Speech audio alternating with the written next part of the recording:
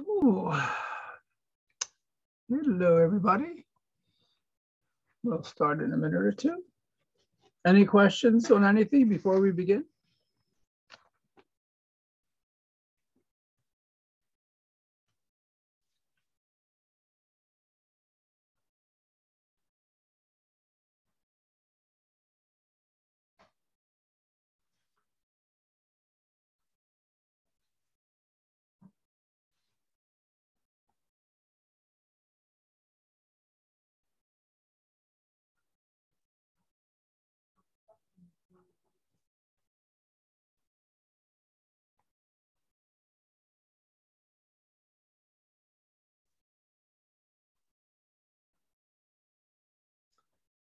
So just if you're keeping track, or maybe in case you're not keeping track, exam 2 is scheduled for Wednesday,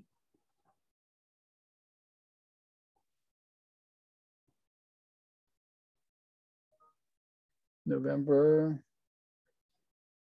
24th, day before Thanksgiving. If you look at the syllabus,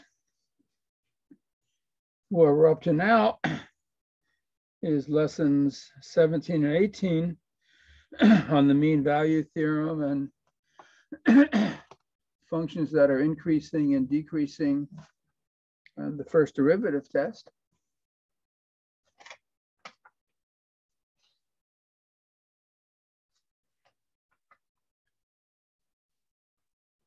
So let's just review a little bit and then I'll do some of the homework problems.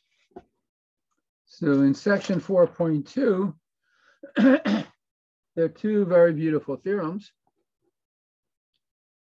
One is Rolle's theorem, which says if you have a function f of x, which is continuous on a closed interval from a to b and differentiable on the open interval from a to b, if f of a equals f of b, then, see, what is the picture? Here's x equal a, here's x equal b, and here is this value, f of a equals f of b. The function takes on the same value at the endpoint of the interval. And Rolle's theorem says that there is at least one, there can be many more, at least one number c strictly between a and b where the derivative is 0. So for example, here, that's the value c, where f prime of c is 0. In fact, in this graph, there are 3 such points where the derivative is 0. Rolle's theorem simply says there's always at least one. And the generalization of this is the mean value theorem. And what the mean value theorem says is, again, f of x is continuous on the interval from a to b, differentiable on the open interval from a to b. So this is x equal a, x equal b. But now we don't assume that the graph of the function, that the function takes on the same values at a and b. So this is on the graph, and let's say this is b, f of b. And maybe the function looks like that. What the mean value theorem says is, if you draw the chord from AF of A to AF of B, so that's a straight line, it has a slope, and there's at least one point C between A and B where the derivative at C is equal to the slope of the tangent line. So again, f of x is continuous on the closed interval from A to B, differentiable in the open interval, and there is at least one number C between A and B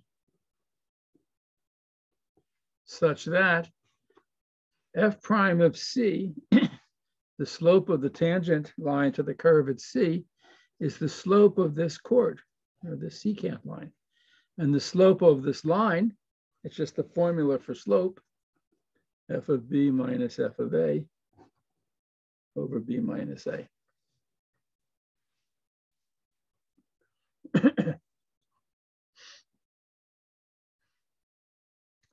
That's the mean value theorem.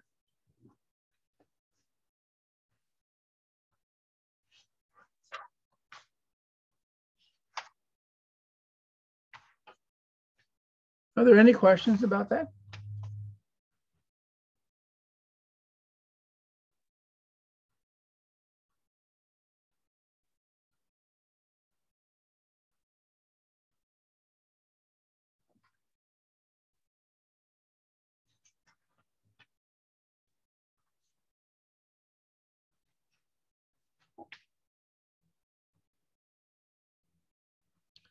Now, there's a very important relationship between the shape of a curve and the derivative. So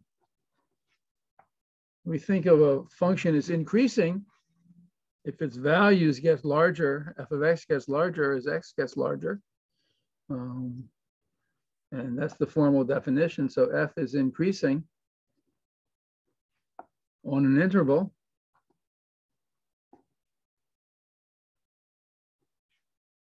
if for any two numbers x1 and x2 in the interval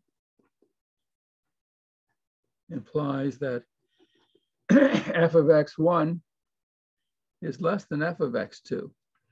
This is sometimes called strictly increasing, but our book is calling it increasing. And f is decreasing or strictly increasing if x1 less than x2 implies f of x1 is less than f of x2. So for example, if you have the parabola y equals x squared, looks like that. So this function, f of x equal x squared, is decreasing on the whole interval from minus infinity to 0. Because as you go to the right, the function gets smaller. And it's increasing on the interval from 0 to plus infinity, because it's getting bigger. Once you get past 0, x1, x2, f of x2 is bigger than f of x1.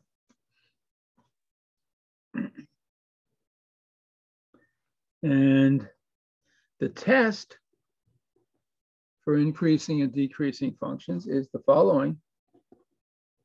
If f of x prime of x is greater than 0 for all x in the open interval from a to b, then f of x is increasing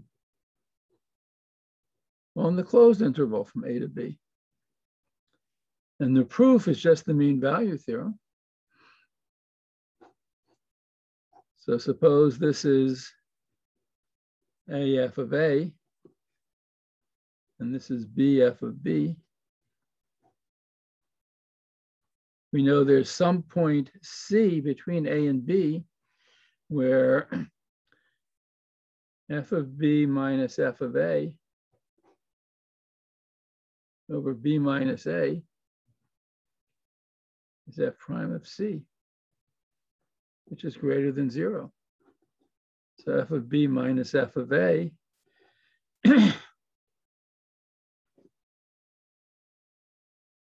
is greater than 0 because b minus a is positive, b is bigger than a. So f of b is bigger than f of a. So if a is less than b, f of a is less than f of b, this function is increasing. And we can say the same for decreasing. Let me use x1 and x2 now as my letters. So I have x1 and x2, I have a and b, and I choose some x1 and x2 between a and b, x1 less than x2, x1 greater than or equal to a, x2 less than or equal to b. And whatever the graph of the function is, there's some c between x1 and x2 such that f of x2 minus f of x1 over x2 minus x1. That's the slope of this chord or secant line. It's f prime of c. And if f prime of c is always negative, f prime of x is always negative for all x between a and b, then f of x2 minus f of x1 is less than 0. F of x2 is less than f of x1. So as you go from x1 to x2, the function gets smaller and it is decreasing. So this is not really a good picture of this, but it's a generic picture.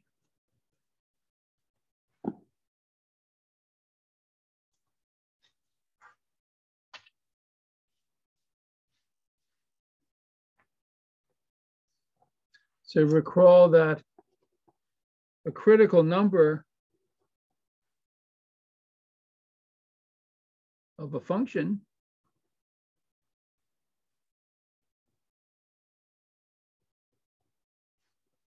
f of x on an interval is a number c such that either the derivative at c is 0 or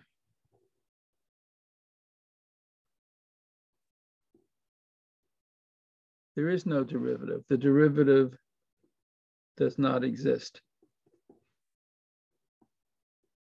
at x equals c.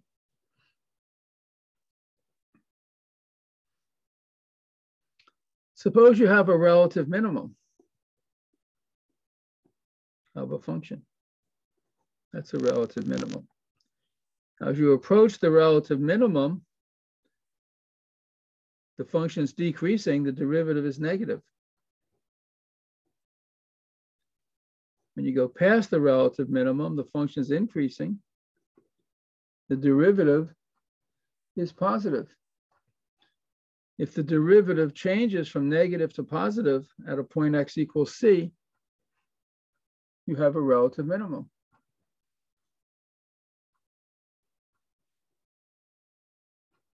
So if the derivative changes from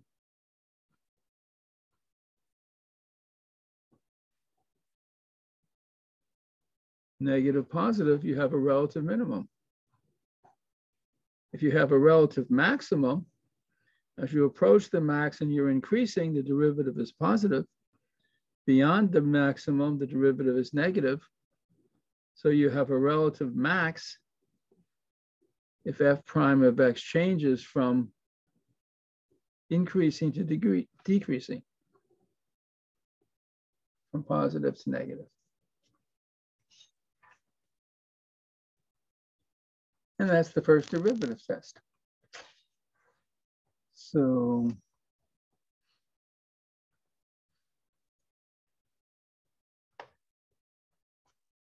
let's just look at a couple of examples.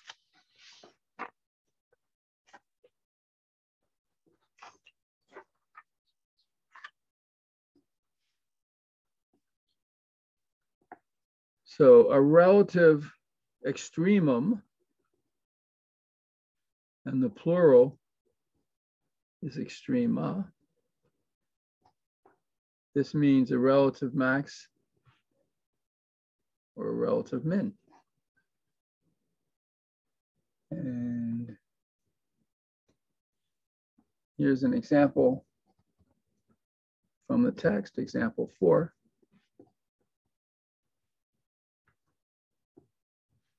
Find the relative extrema of the function f of x equals x to the 4th plus 1 over x squared. This function is defined for all x except 0. So this is only defined for x different from 0. So we can simplify this slightly. X to the 4th plus 1 over x squared. This is x to the 4th over x squared plus 1 over x squared. That's x to the 2 plus x to the minus 2. So the derivative is 2x minus 2x to the minus 3, which is 2x minus 2 over x cubed. Or if I put that over a common denominator, that's 2x to the 4th over x cubed minus 2 over x cubed. So that's 2x to the 4th minus 2 over x cubed. I can simplify that a little bit. That's 2x to the 4th minus 1. X to the 4th minus 1 factors into 2x squared minus 1, x squared plus 1. X squared minus 1 factors into x minus 1, x plus 1, x squared plus 1 over x cubed. So that's what my derivative is. What are the critical numbers? Well, this derivative is 0 at x equal 1 and x equal minus 1.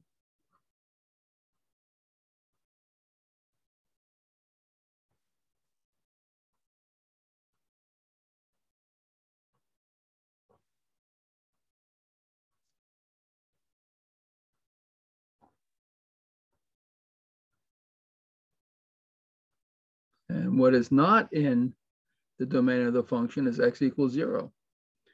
So on the number line, we have minus 1, 0, 1.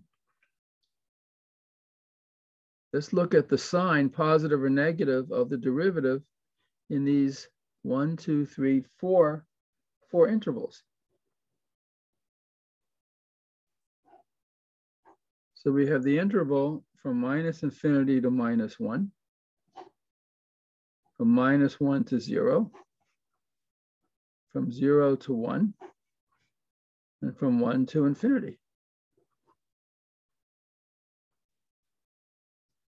And in these intervals, the function is always defined, it's continuous, it's never 0. If it's never 0, it can't cross from positive to negative. It's either always positive or always negative. So one way to determine the sign is just to pick a test value. So for example, suppose I pick as a test value in this interval, minus 2. So what is the sign of the derivative at negative 2? Here's the derivative. These are all the derivative. When x is negative 2, negative, negative, positive, negative. So positive over negative is less than 0. Let me write it like this.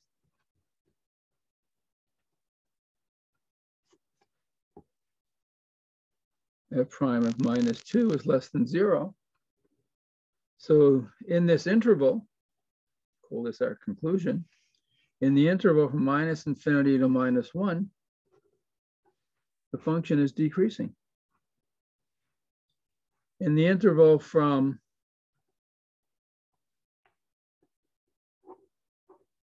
between minus 1 and 0, I'll take minus a half as my test value.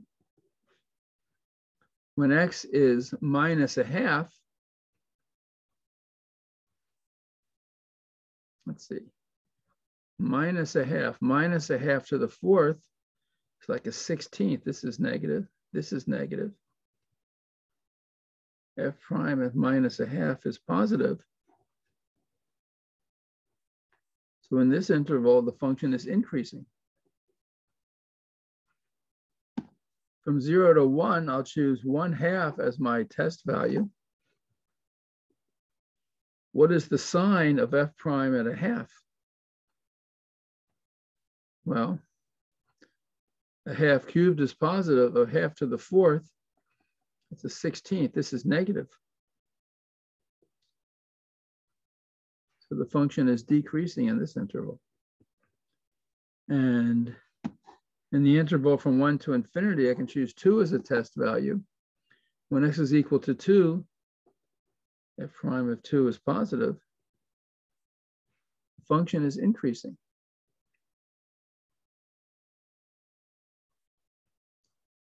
The value at -1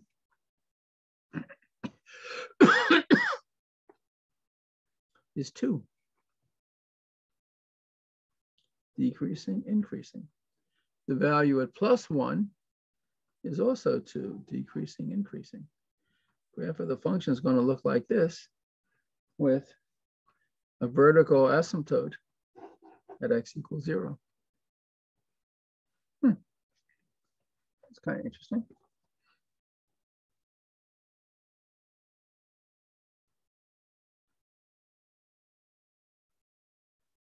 Any questions about this?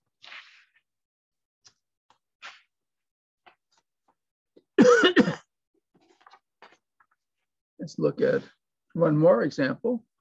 Again, I'll pick examples from the book, so it's easy to study these at home.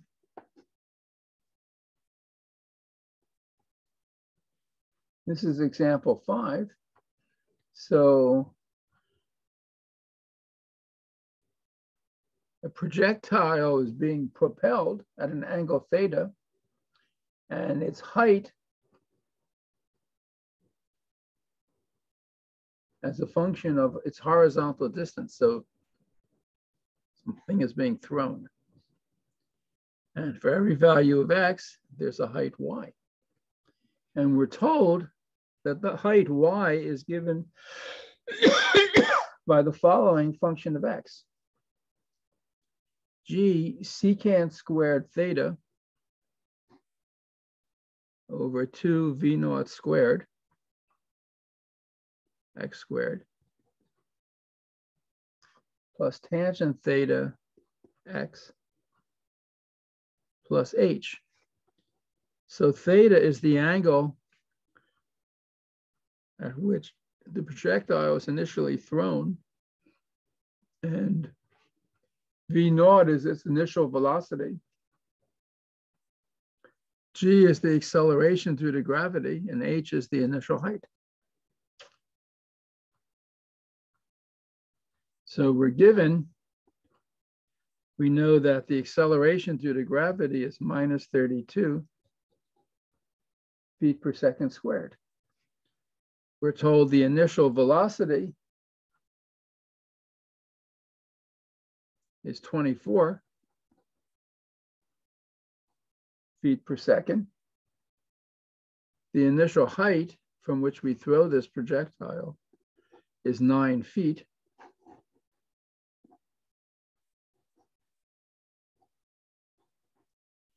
And the only variable is what angle you throw this projectile from.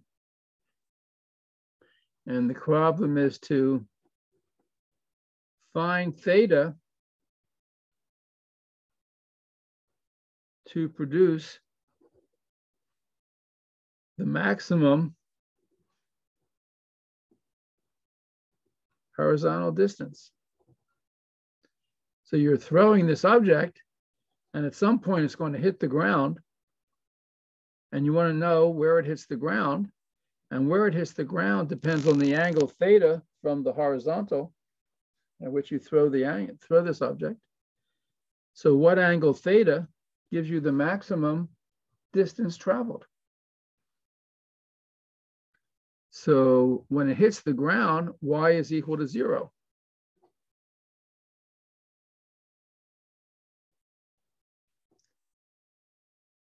The projector hits the ground when 0 is equal to y, which means this quadratic.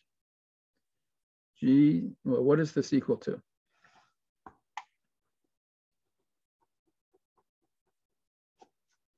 G is 32 feet per second. Secant squared theta over 2 v naught squared, 24 squared, x squared, plus tangent theta times x plus h, which is 9.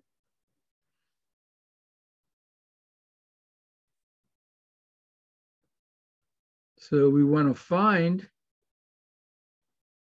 the value of x when y equals 0. That means we're solving a quadratic equation. Let's see.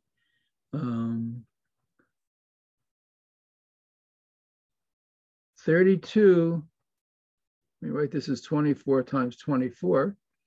So 8 goes into 32 4 times, and 8 goes into 24 3 times, and 4 goes into 24 6 times. So I get 2 times 3 times 6. So this is 36 secant squared theta x squared plus tangent theta x plus 9 equals 0. We have to solve this quadratic equation. X equals minus b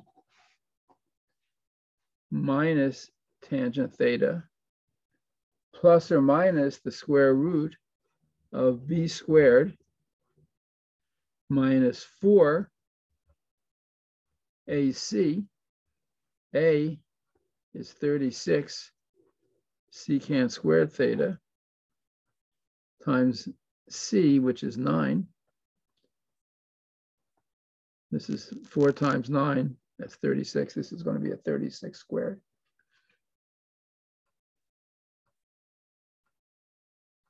So b squared minus 4ac over 2a,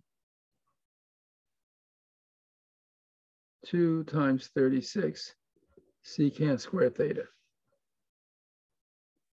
So x is minus b plus or minus the square root of b squared.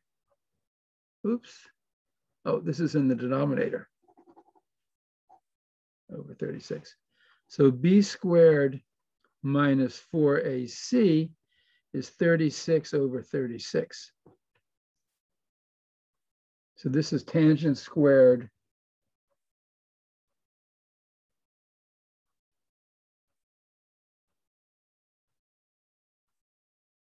oops, that's minus. So let me just do this again more carefully. I'll just write more neatly.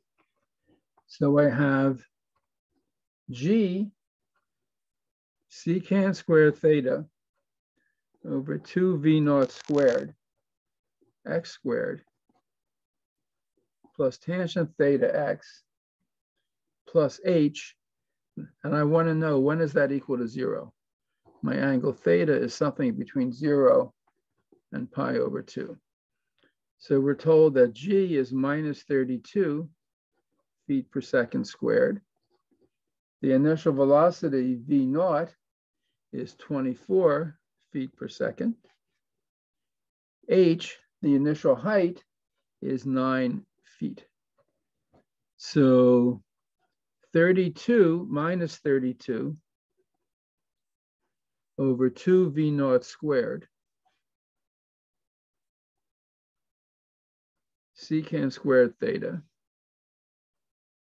x squared plus tangent theta x plus 9 equals 0.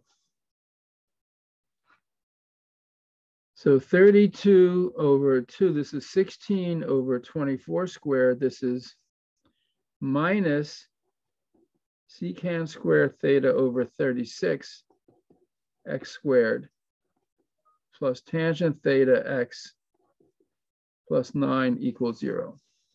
The solution is x equals minus b plus or minus the square root of b squared minus 4ac, 4 times 9, over 36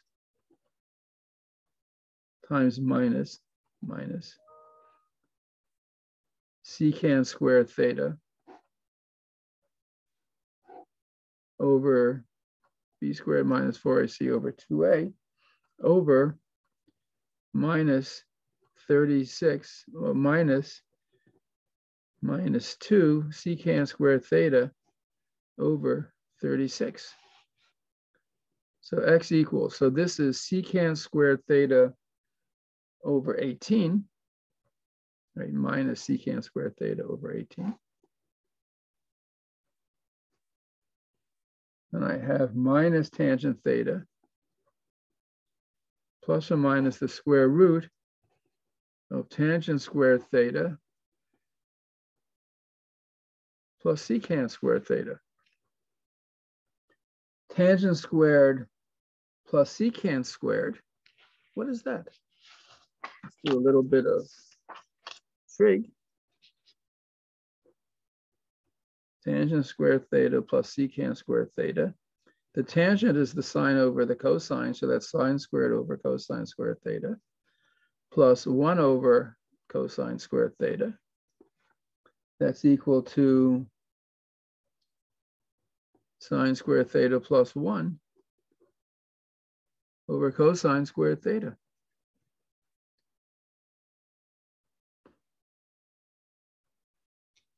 So the square root of all this, square root of this, is the square root of this, is the square root of sine squared theta plus 1 over cosine theta.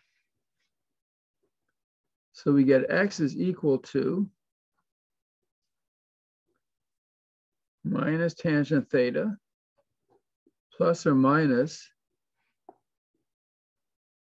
1 over cosine theta square root of sine squared theta plus 1 over minus 1 over 18 cosine squared theta. If I multiply through by minus 18 cosine squared theta, I get 18 cosine squared theta tangent theta plus or minus 18 cosine theta square root of sine squared theta plus 1. Oops, just 1 second, excuse me. Oh, so continuing. So this is 18 cosine squared. Tangent is sine over cosine. So the cosines, one of the cosines cancel. So I get 18 cosine theta sine theta plus or minus 18 cosine theta square root sine squared theta plus 1. I can factor out an 18 cosine theta, and I get sine theta plus or minus the square root sine squared theta plus 1. So the point at which the projectile hits the ground, x, is a function of the angle theta, and you want this to be as big as possible. I'll choose the plus sign. This is maximizes it. When is this as big as possible? So this is x is a function of theta.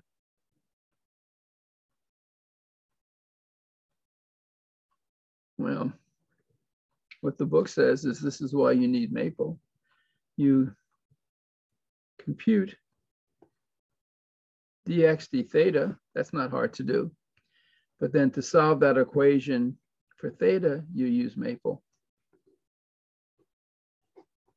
Or some other computer calculus, computer algebra program.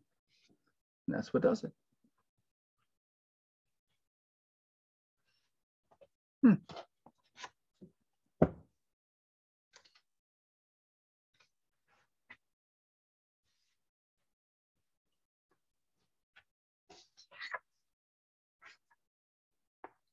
Any homework problems anyone would like me to do?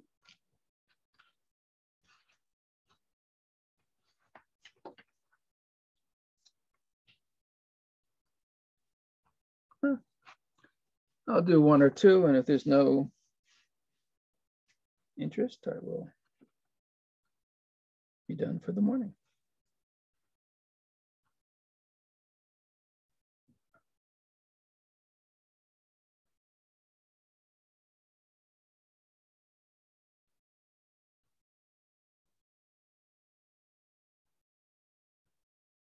So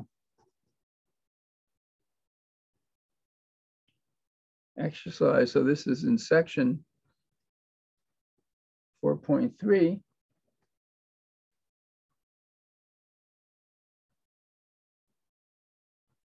Maybe number 9.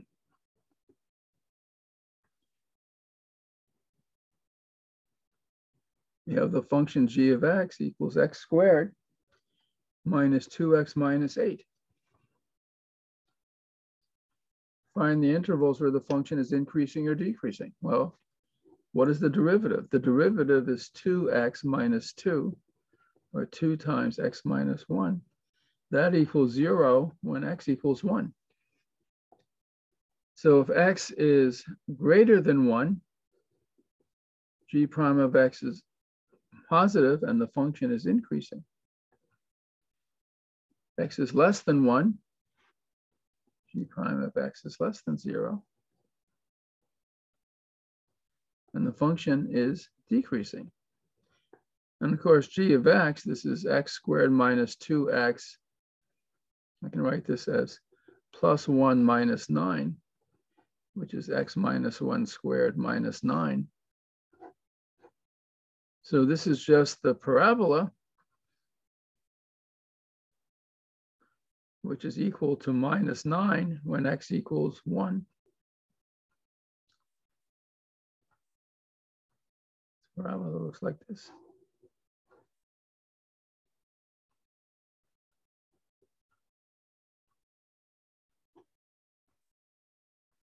And the minimum is at minus 9, and it's increasing for x bigger than 1 and decreasing for x less than 1.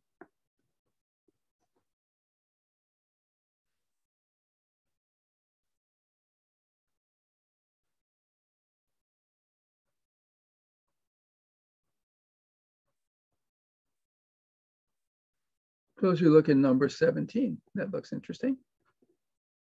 G of x is e to the minus x plus e to the 3x. So the derivative is minus e to the minus x plus 3e to the 3x.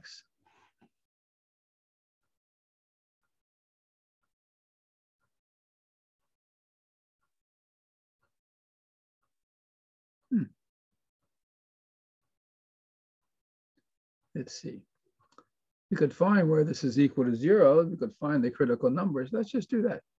So this is equal to 0 when 3e to the 3x equals e to the minus x. 3e to the 4x equals 1. E to the 4x equals a third. So 4x is the log of a third, or minus log 3. So x is minus log 3 over 4.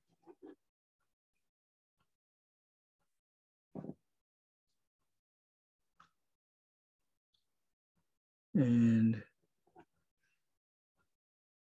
another way of writing this, perhaps, is g prime of x is, if I factor out e to the minus x, e to the minus x times 3e to the 4x minus 1. And this is greater than 0. E to the minus x is always positive. When 3e to the 4x is greater than 1, or x is greater than minus log 3 over 4, and it's less than 0 when x is minus log 3 over 4. So this function sort of looks like this, and it's decreasing, then it's increasing, and its relative minimum is when x is minus log 3 over 4.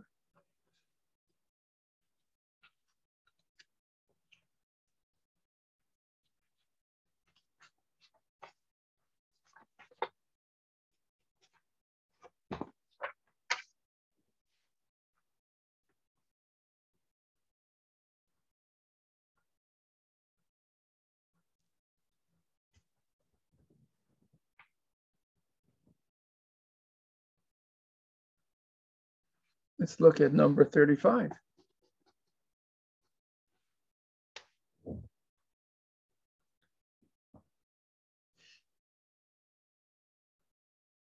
Number 35, we have the function f of x is equal to 5 minus the absolute value of x minus 5.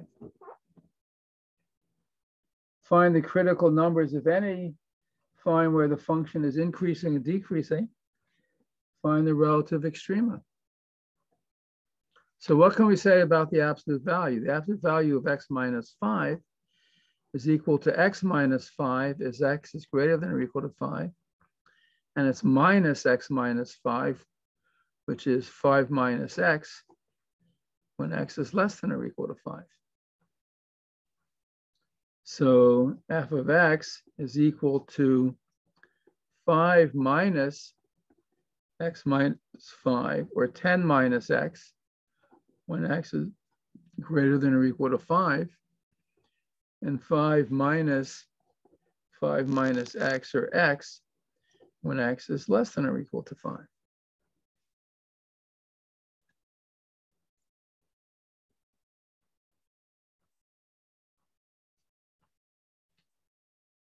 Where is the derivative equal to 0? So the derivative of 10 minus x is minus 1. The derivative of x is 1. That's never equal to 0. The only critical number is where the derivative doesn't exist at x equal to 5.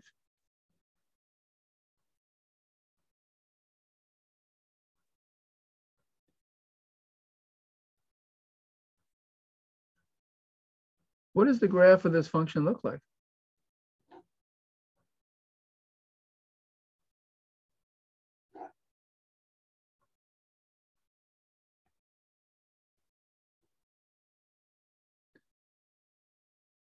When x is less than or equal to 5,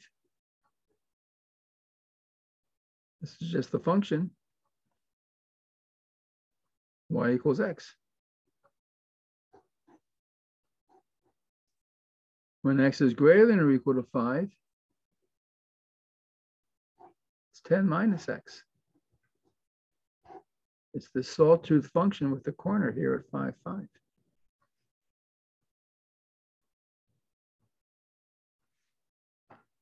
F prime of x is minus 1 for all x greater than 5. Well, decreasing from 5 to infinity. F prime of x equals plus 1 for x less than 5, increasing from minus infinity to 5. So there's one critical number, x equal to 5. So this is increasing on the open interval from minus infinity to 5, decreasing on the open interval from 5 to infinity,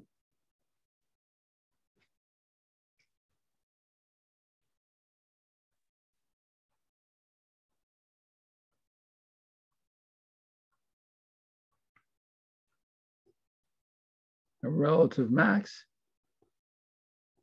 at 5, 5. That's the description of this function.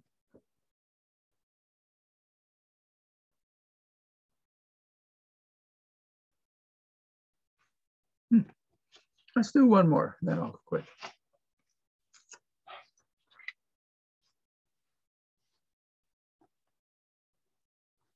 So the last problem on the assignment is number 43. We have the function f of x, which is defined as follows.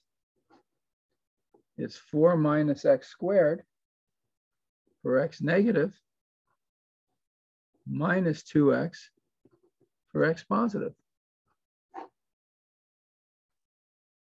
What does this look like?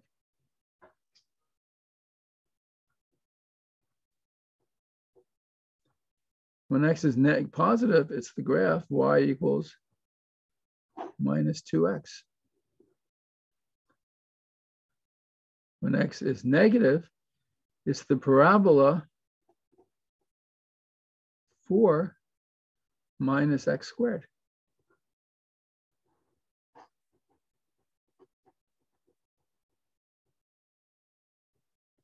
So the function is defined at x equals 0, but there's no derivative there. For x less than 0, f prime of x is minus 2x, which is positive.